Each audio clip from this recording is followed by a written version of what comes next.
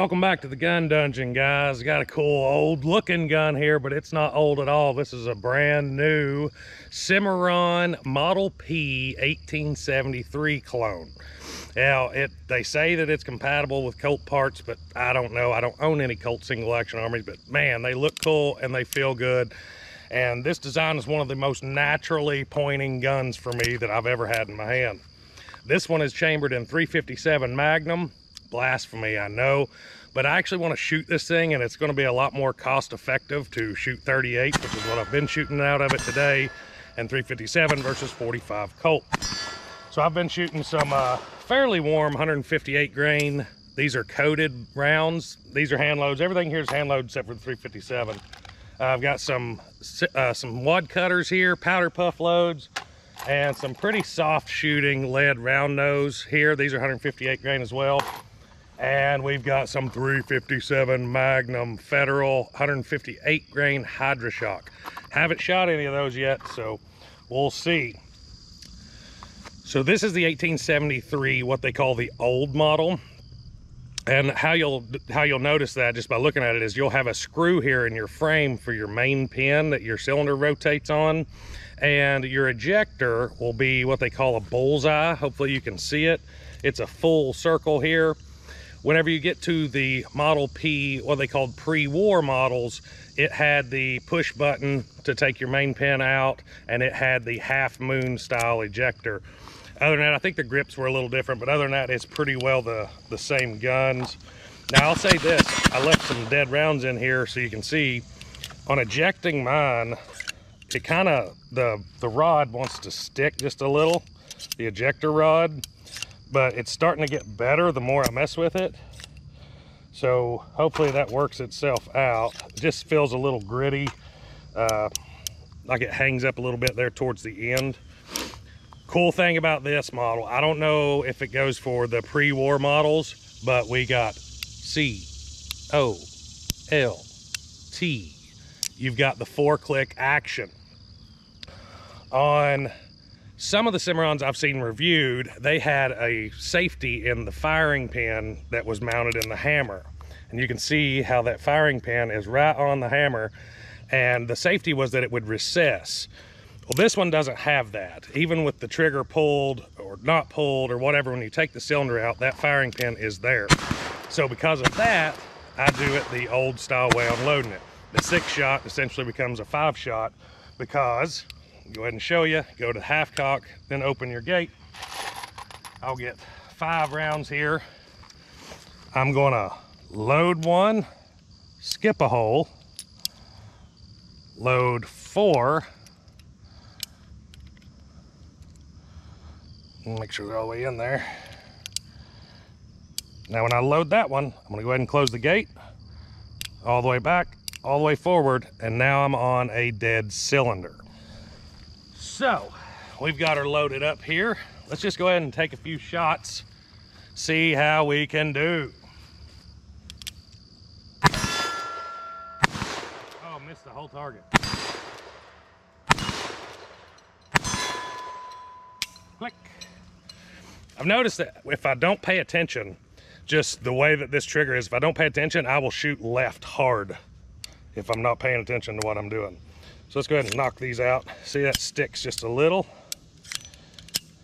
Kind of aggravating, really, but hopefully it works itself out. There we go.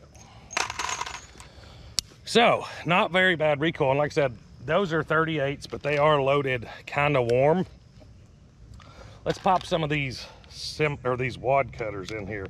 These things, out of anything else I shoot them in, they are like shooting 22s. Powder puff little loads, but super fun. There's our 5. Close the gate, all the way back, all the way forward. Single action armies, you always want to go all the way back and all the way forward. Never go back forward from half cock. Some you can, some you can't. Your better practice is just to do them all the same way. Oh yeah.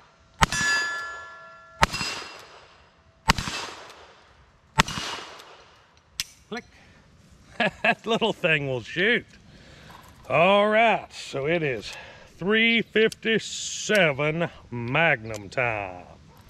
Let's see. It's 2, 3, and 4. Let's see how this thing handles these 357s. These are fairly warm loads for factory loads. All right. Oh, you can tell a difference. You can tell a big difference. Oh, lays a whooping on that steel too. So I know I didn't mention it, but this is the 4 3/4 inch barrel model. The barrel's flush with your ejector housing here. One thing I'll say about this, the way that this screw design is in the old model, after you shoot it a little bit, you better reach up and make sure that it's in there. This one has a slot for a screwdriver, but it's also knurled on the sides so that you can hand tighten it. All I've done so far is hand tighten it. I'm sure if I was to hit it with a screwdriver, it would probably stay a little better. Not something you want to Loctite or anything like that, because you have to take it out in order to remove the cylinder for cleaning. But yeah, that thing is a little bit loose once you get done shooting sometimes, not too bad.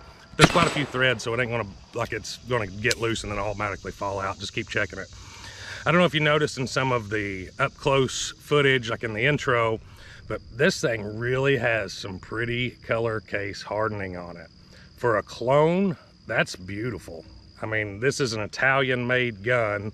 Pretty sure it's made by Uppbeat, but it doesn't say that anywhere on it. It just says Cimarron on the top, Fredericksburg, Texas, yeah, it does actually, manufactured by Uppbeat, Italy. Sorry, I didn't see that before. It actually does say it. But yeah, this thing, the fit and finish, I can't complain about. The grips feel good. They're slicker than snot, especially if it's hot and humid out here, so I'm sweating. If your hands are a little bit moist, they're slicker than snot. I'll probably change those into something that's got a little bit more texture to it. Probably something cool like Stag or something, maybe. But yeah, as much as I've shot it, it shoots great, shoots true. Like I said, I have a tendency to pull left. But we're gonna see if I can keep from doing that, because we gotta try for the gong.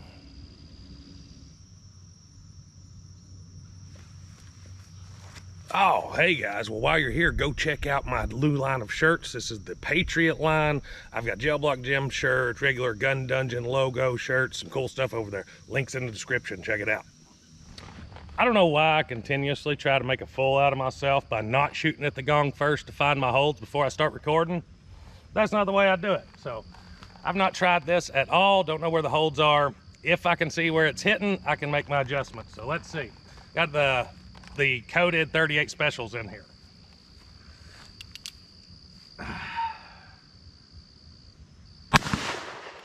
I pulled left.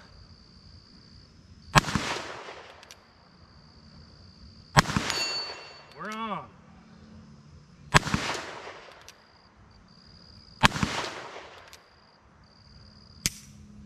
One out of 5. Whew, that wasn't good. Let me try that again.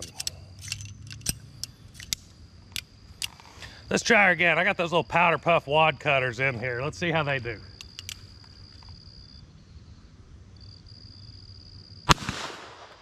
Oh, shot way low.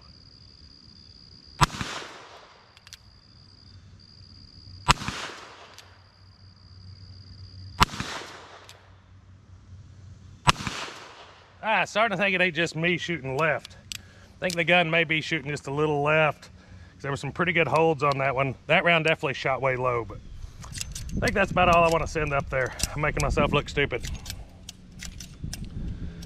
So I struggled a little bit on the gong with this one, but let's be real. With these sights, it's really tough to make any kind of adjustment up there on target, especially if you're shooting low and you got to go over the target, because it just covers everything that you would see up there. Just for reference, hopefully you can see, that's what the sights looks like. Just cut into the frame for a rear, and then just your typical blade front sight. As I said, this one might be shooting just a little bit left. I don't think it's all me after trying at the gong and hitting consistently in the same spot to the left. So it may be just need adjusted, and really all you do to do that is just bend the sight, which to me, I'm not going to be shooting for 12-inch plates at 80 yards very often with this thing, just for you guys. The rest of the time it's going to be spent smacking steel up close here, which is what is really enjoyable with this little thing. So yeah, hopefully you enjoyed the video. If you did, don't forget to hit like and subscribe. And until next time, guys, stay tuned.